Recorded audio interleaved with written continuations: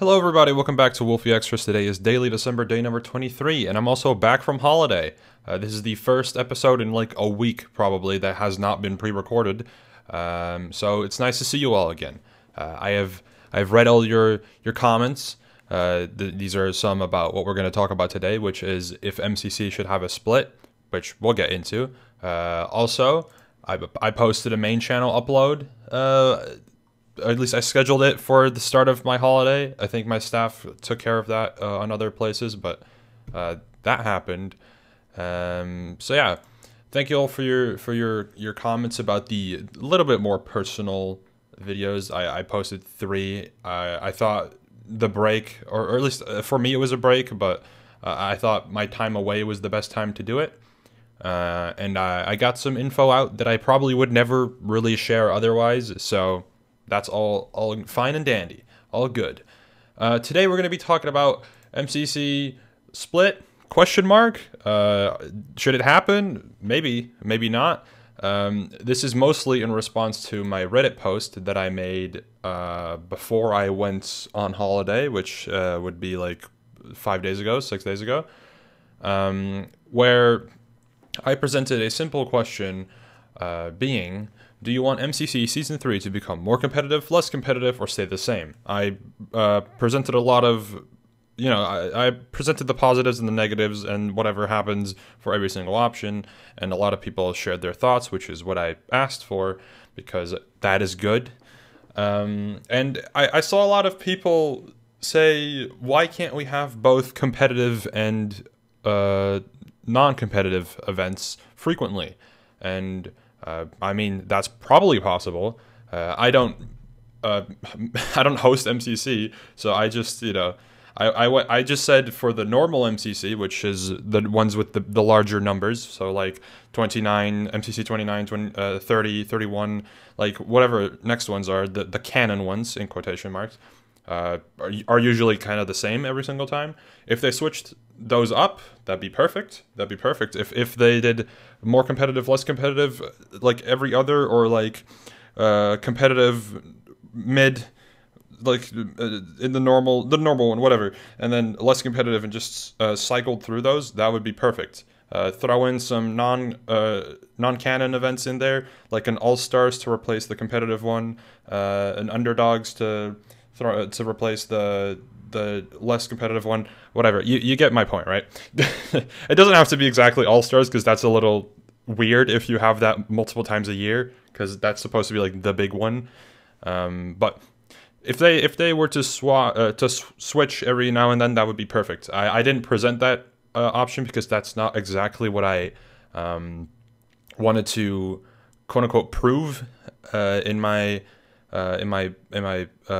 post, because I just wanted to share like what are the consequences for if MCC goes in one direction, mainly to show that if it doesn't change, that's not a good thing.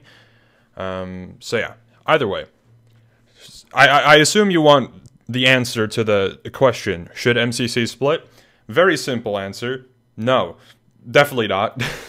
And if you're confused why it's even being brought up, it's because of probably Block Wars. So Block Wars is had a split like 2 months ago. It was in preparation many months before, like starting June, I think, or July. I don't remember exactly, but I presented it to one of the owners because there was a problem happening with Block Wars, and that was that the roster wasn't cohesive. You had content creators and either non-content creators or smaller content creators, both in the same pool, and what you would end up with is usually getting a team that's like most of it is content creators, or a team that's basically entirely non-content creators, and it's not that easy to mix. Also, there were restrictions to adding either more friends or more content creators because of the other half of the event being there, because fitting people in is not easy when you have such different parts of a roster to work with. So we had a split. As you can see here, this is what a usual Block Wars team announcement looks like and the type of people that are in Block Wars. You have Captain Sparkles, you have Anna Magician, you have some Lifesteal people, you have Krinios, you have Joko, you have Boomer, you know, Small Ant, people like that. You have like a big variety of creators. And then when you go back to, or when you scroll back up, you see Origins. Looks different.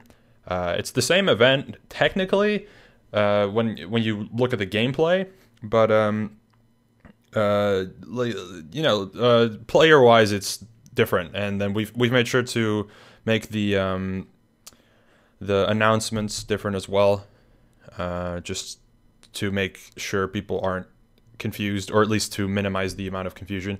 But you see, you know, these are all different people. These are people you probably will never see in Block Wars, I think. Let me see if there's one. Maybe Ava, maybe only Pink Team are the people that could end up ever playing good Block Wars, really. But for the most part, a lot of the players here don't really care or want to, and they're perfectly fine in this bubble. And that's why we did a split, because having people mixed that didn't really make sense. Having people separated in their own little bubbles worked completely fine. Anyways, so MCC should not split. However, the idea of swapping every once in a while, obviously it brings a lot of question marks, because what does that entirely mean? How harsh do you have to bench people? Would some regulars get benched? Probably not. Kind of like a Fruit Berries, maybe, because Fruit is just that good at the game. Obviously, if you give him like, for example, 3 Simmers, with exception for Zeus. If you give him the other 3 Simmers, so you replace Zeus with Fruit, maybe that could be fair, or I don't know. Depending on the balancing, obviously, it could be entirely different. Either way, how does that work, right? Like Scott, Shelby, and Wilbur will probably be fine. Maybe in a cracked version, like the super high competitive one, maybe like Wilbur or Shelby would not be able to play. That does depend on how hard they want to go on competitive event. Like, do they want to do Fruit Ninja plus like Joel plus like Zeus as a team? Like, it could go any direction. So how does that really work? Well, I guess we'll never know unless they do it. Here's some examples of like how you would maybe approach like a like a separated version. Here's Rising, which I don't really know why I brought this one up, but here's Rising. I mean, it has some teams that, like, let's say like Owen and Eloise weren't in Noxer. I could see 2, maybe 3 of Orange be in MCC regularly, maybe in a more competitive setting as well. I could see like Heike Hate Me getting in a more competitive one. Obviously, Cyan is a very much requested team to return. I do think the only person with a slight chance is Boosfer, considering he actually has connections to some of the players, which I don't think people realize how important that actually is, especially when you look at some people that get added to the event and like their viewership, and some people who don't get added and then their viewership, and you see that the numbers aren't what it's all about. I could see maybe Rosary getting in a more competitive one. Obviously, JoJo and Blush already in. I could see Nestor and Silver get in as well. So yeah, like there's some people from Rising that could still be in a more competitive setting or a less competitive setting. I mean, Max GG's could maybe get into. Bilzo, same thing. Then you look at Underdogs. Now this is the prime example of a lower skilled event, and it showed how like entertaining that is. From the response from the community to how the event, you know, runs, and like the people that were in it. Obviously, there's still some like debate on whether like Purple Team winning really defines Underdogs, which probably doesn't. But like, does it really matter that much? MCC's naming of events has not been that great either way. Like Underdogs technically had underdogs, but like Kara subbed in on green. Kara technically has won before. Does that completely ruin it? No. Who cares? It's like, I get the point. Like, if green team had won, people would have probably complained. Like, Kara's already won. Whatever. Blushy technically also won already. I'm pretty sure people brought that up. But, like, whatever. Like, if Blushy winning means that she shouldn't qualify, then why is Foolish there, I think? I'm pretty sure he's won before. Anyways, you get my point. So, yeah, I don't know. This is a good example of a lower skilled event. I mean, some of these teams probably aren't as balanced as others. Like, I feel like Cyan with maybe 1 or 2 extra events on their back could just be very good. Maybe they had like a one-off day where they just did really well. Who knows? So yeah, I don't know. Like, here's some people that you could put in the lower skilled version. So as you can see, there's a contrast. Some people from Rising would be good for a higher skilled one. Obviously, people like Misty or me or Lifesteal or whatever, also pretty good players or likely to be good players, would also be good candidates for that. Here are some people that you could pick for a lower skilled ones, with obviously some exceptions like Firebreath Man, Creecraft maybe, perhaps Cyan team.